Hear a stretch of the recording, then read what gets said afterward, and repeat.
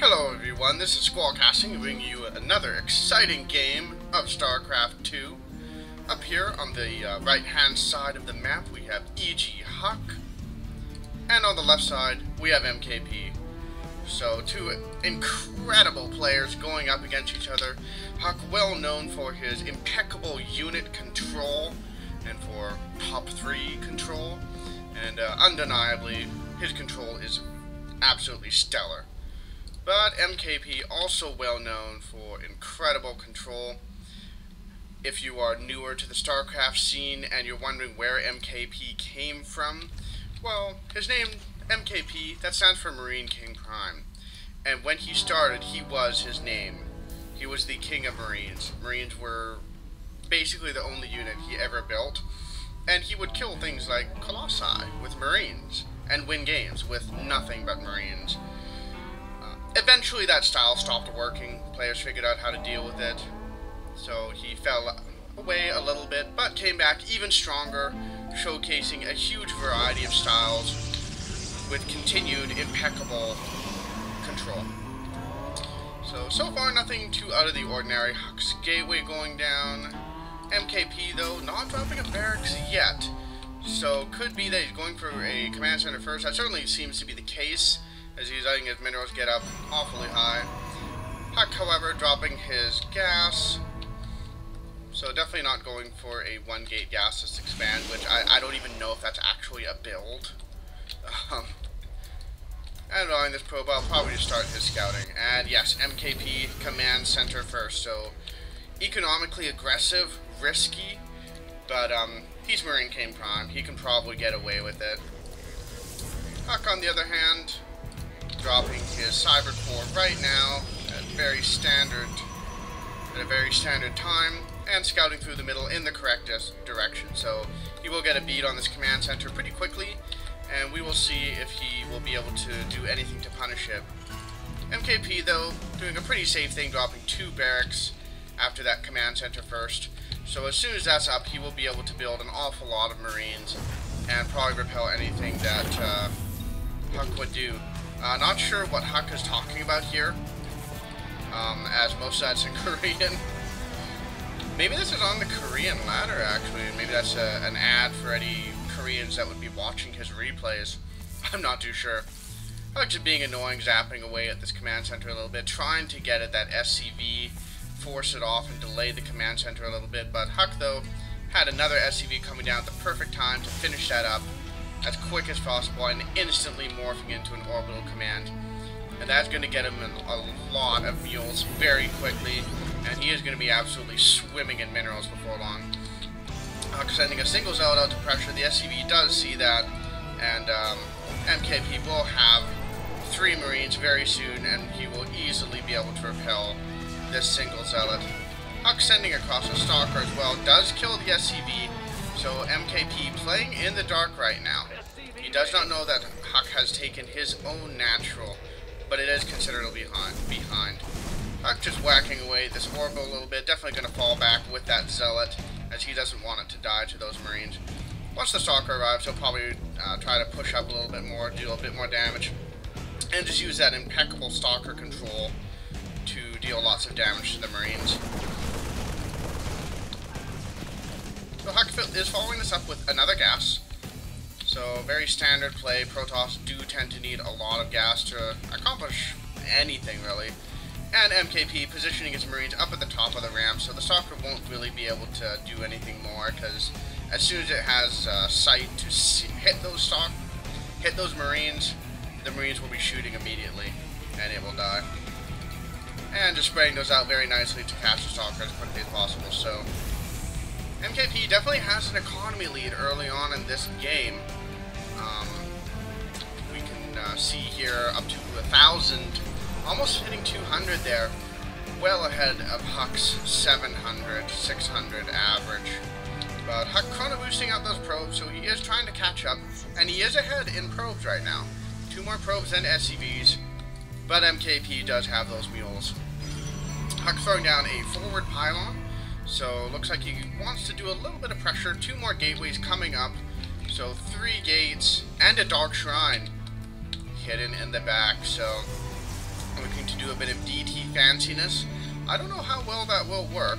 If he can catch MKP when he has no energy on these orbitals, he could do some damage, but a little bit risky. Another forward pylon going up on the high ground, so giving him a variety of options. If one pylon goes down, he will still have another. Warping in some stalkers. Dark Shrine still 40 seconds off from finishing. MKP getting his stim, getting Marines, SCVs, NG Bay Factory, the works. Just teching on up to a pretty standard bio build. And starport going down, he'll be able to move down to the reactor as soon as it is finished. And quite intelligently throwing down a supply depot here, so that way stalkers can't blink up into here and catch him unawares. And Dark Shrine finishing. Let's see if we get any DT warp-ins immediately. And 2 warping in right away. These 2 gases going up, so we're gonna continue to get more and more gas. And we'll have to see if these DTs can do any damage. There is no energy for scan, but MKP has probably seen those ripples, and yeah, he is responding. He's going to chase that up, throws down the supply depot, puts that one up, decides to let it in, I guess. And this Dark Templar going to work, killing SCVs, killing turrets, killing Marines, killing absolutely everything. And Huck splitting up the DTs so that MKP has to use as many scans as possible. So we will have to see if this pays off. That DT only got 3 kills before it died. The other one had 5 or 6. So doing some damage, but maybe not as much as Huck might have liked. And MKP throwing down a missile turret at the front. That will prevent any future DTs from slipping on in. So I really don't know if that did as much damage as Huck would have liked. But he does have another DT up here now, slashing away, so not sure when he managed to slide that in, but dealing damage. MKP is having to spend minerals, repairing that, losing mining time on all those SCVs. And probably going to have to burn another scan in order to take that down. And if nothing else, it's just incredibly annoying. I'm going to go in and try to slice a few more SCVs. And oh, the SCV surround on DTs, you don't see that too terribly often. So MKP sending out the scouting factory just to get an idea of things, and Huck taking a third ahead of MKP. So he definitely wants to equalize on the economy front, but MKP looks like he wants to push out now with his first 2 medevacs. And this is a scary time for Protoss. Huck does not have a lot of troops. He is throwing down more gateways, so it could be he has a sense this is coming. He does see it with the stalkers, but stim against only gateway is very powerful, and Huck is going to need very good force field control and stalker control to deal with this. And this expansion is very vulnerable. If MKP catches wind of it, he could very easily poke at the front, burn a bunch of force fields off of Huck, and then go up and attack the third. But instead, he is opting for a drop in the main and leaving a bunch of forces down there. Once Huck pulls back, he's probably going to scoot forward with these infantry and attack. But Huck has a DT down there, dealing a bit of damage, forcing a scan. But his Nexus is getting very low, and I think that's going to die. That would be devastating for Huck's economy. But, oh, barely keeps it alive, 27 hit points. And I feel like MKP is going to try to drop in there again to kill, so Huck's really going to have to watch for that.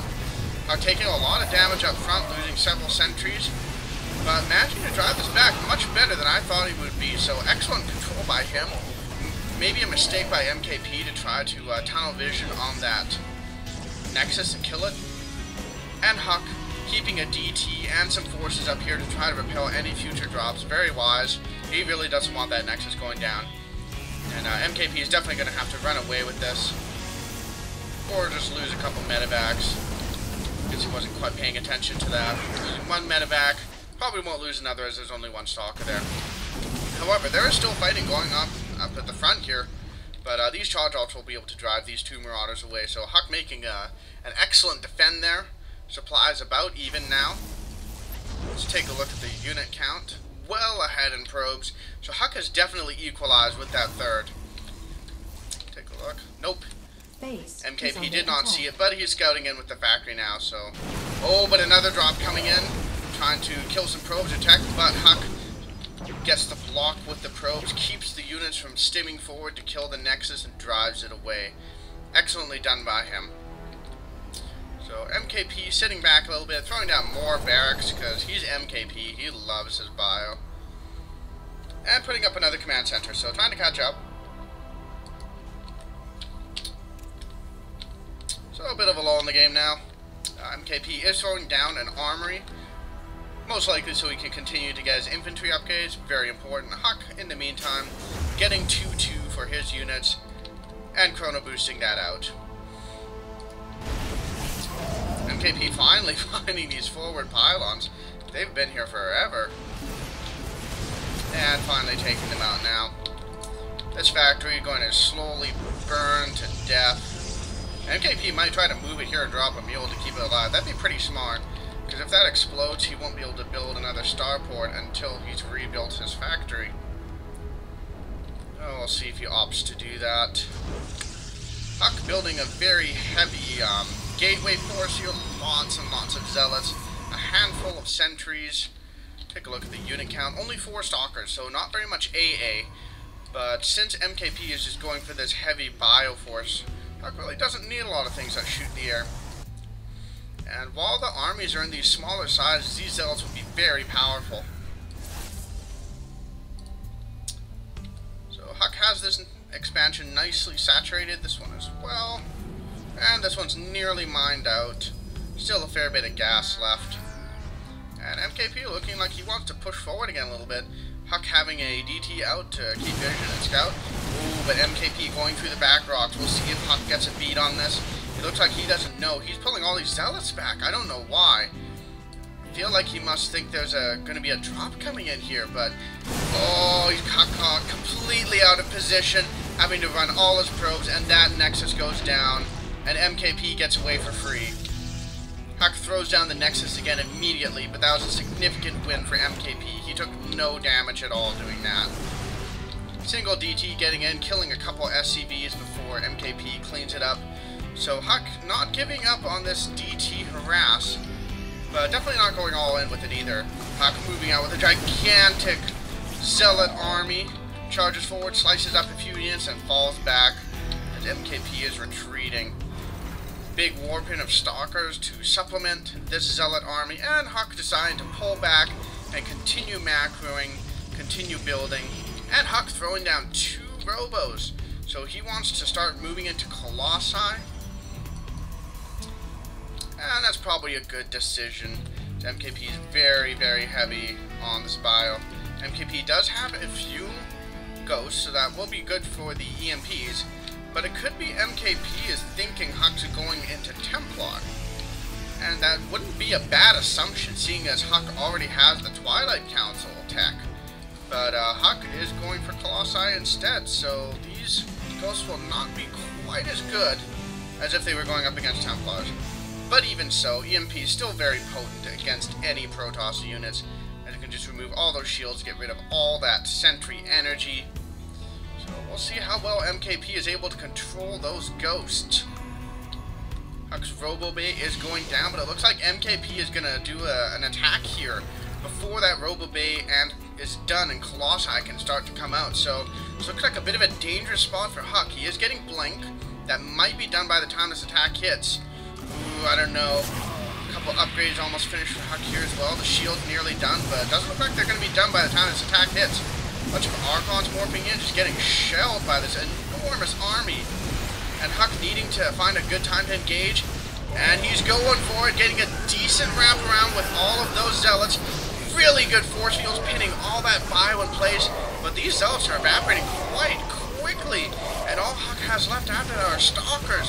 And he's going to be hard-pressed to deal with all these marauders, warping in a lot more zealots to continue pushing in. And it looks like Huck should be able to hold this. MKP going for a blink up. A drop, I mean. Huck blinking up to deal with it. But those stalkers are getting picked off very quickly. This is going to be rough. Huck warping in a single DT to try to kill units. We'll see if MKP picks up on that and does a scan. But MKP killing the Nexus finally and running away. Huck manages to kill a single medevac as it retreats. But definitely a good win for MKP. While this wasn't completely mined out, it had enough minerals left to justify its continued existence. Huck, though, most likely is just going to long-distance mine He doesn't want to invest the 400 minerals for a base that is very nearly mined out. So Huck's starting to get those Colossi out. MKP nearly has 3-3 done on that bios. That's going to make them very potent. Check Huck's upgrades. He has 3 armor, 2 attack, and 1 shield. So not that far behind, really. But I feel he needs to get started on his 3rd attack upgrade pretty soon. Otherwise, he's going to fall back behind a little bit. Especially with the Zealot force. Zealots benefit so much from attack upgrades, and Colossi even more so. You really want those attack upgrades for this kind of composition. MKP looks like he wants to turn the aggression back on again. Has a decent number of medevacs here to help supplement his army, keep it healed up, make it that much more durable. But Huck looks like he has a pretty decent army here to deal with it. They are dead even on supply. Huck has a few more probes, so his army is slightly smaller, and he sees his army. He's going to blink out of there and try to get in position to deal with it. He does have 4 Colossi now, and that is going to be absolutely terrifying for MKP to deal with. He is getting his ship weapons, but he hasn't started building any Vikings yet. He has no Vikings, and he's going to be so hard-pressed to deal with this. These Colossi, though, a little bit out of position. Huck needs to pull these back, or they're going to get picked off. He doesn't have thermal lances yet. No wonder they weren't. Okay, now it's done. Finishing at a very good time. And MKP needs to pull back, and he's going to have to lift this command center. There's no way it's going to stay here and live. Zealot's charging in, slicing apart the army. MKP going for a nice flank, but does not succeed in getting any Colossi with it. Huck has a couple DTs as the rear vanguard, picking off some of those units and informing him that they were coming. Huck's attack, though, is starting to look a little bit threadbare, but he gets another nice warp in, even more Zealots, to continue pushing the attack. MKP has a couple goes, going to try to get some key EMPs, remove the shields on these units, and Huck needs to pull these Colossi back. They are quite exposed. They could die to a stim forward. And finally, Marine King getting these Vikings out, and there really aren't very many stalkers at all to deal with them, but that single Archon being quite effective at cleaning them out. He still has 2 Colossi, but not the ultimate Death Ball 4 that there were before. So both players continue to posture back and forth. Not sure how much longer Huck wants to push this. There's only 2 Colossi, and it's not nearly as powerful, especially with such a marine-heavy army. That said, he's continuing to push forward. He has nothing left to deal with these Vikings, and that Colossus is definitely going to die. So Huck continuing to push forward, though, with Zealots, DTs coming in from behind. I do like the incorporation of DTs into his main force, but Marine King finishes, cleans up the army, and cleans out the DTs. So he did defend this. He didn't lose this base, which is pretty crucial. And, I mean, this isn't a gold base anymore, so it's not crazy OP. But still a good expansion for him to have. Huck, though, definitely not out of this yet. His economy is starting to look quite weak, though. And he really needs to look at securing a base so he can stay competitive with Marine King Prime, who now has this base. Marine King continuing to add on Vikings here and there. Not really any... There we go, 2 building now. Has the 1 attack upgrades. Probably be a good idea for him to add on more. Although it looks like Huck has chosen to stop building Colossi. And that could be a good decision, because if Marine King continues to pump out Vikings, but there's absolutely no Colossi, that is essentially a dead weight to Marine King's army. Huck continuing to use DTs to be annoying and slice up units. Marine King sees them, pulling back, probably going to throw down a scan a bit. Picks off that forward pylon. The only one that's really forward is this one now. And that's still quite a ways. You have to run all the way over here and around to really get up there. Huck looking like he's moving into just charge lot Archon, supplemented by a few sentries. I really don't know how well this is going to work against this fully upgraded bio army. We'll have to see, though. Huck still hasn't gotten 3 weapon attacks, and I feel that's hindering him quite a lot against the 3 armor of these units. MKP looks like he wants to push forward a little bit. I don't know if he's got a beat on this force back here. I don't know about this. Huck could backstab in and kill this base, which would be good for him, but his natural and his one remaining mining base are completely exposed. What is Huck doing? Well, it looks like he's just going to stab in here and hope that MKP takes long enough to kill his base for him to come back and try to rescue it, but still, this feels awfully risky, because MKP still has this mining base, even if it's almost done. And MKP pushing forward, starting to kill tech, kill buildings, and I feel like this is the end for Huck. I don't think he can effectively win a base trade, which seems to be what he's going for. Especially since, well, Terran buildings can just lift off and run away. MKP continuing to kill probes. All these probes are dying, and that is really going to absolutely cripple Huck's chance of really coming back from this. He still has a decent number here, but he does not have the minerals to rebuild a Nexus. So even if he successfully kills a lot of MKP's base, he has no way to get reestablished. There are no Nexi left on the map. So this definitely feels like the end for Huck. Unless he can control this army with absolute perfection, I don't think he's going to be able to come back from this game. MKP just continuing to clean up the base, killing those photon cannons that were there to guard against drops, but they're not doing much to guard now because they're dead. MKP looks like he's going back to just try to kill the army, and then maybe go back and kill MKP. MKP is completely mined out. Although that said, he could, you know, pretty easily... Oh, there we go. He moved over here, rebuilding SCVs, and going to start dropping mules there. So, Huck really needs to just kill MKP within the next minute, or there's no way he's going to come back. Oh, he's still posturing, can't seem to decide if he wants to go in. He's taking damage, and there he goes, going for it. 3 armor probes rushing in to soak up damage, but no, Huck just doesn't have enough, and he gets obliterated, and GG's out of the game. Well, I hope you guys enjoyed that. Thank you for watching my video. If you liked it, please like, please subscribe. I will be continuing to upload more and more videos because I love casting games. This is so much fun.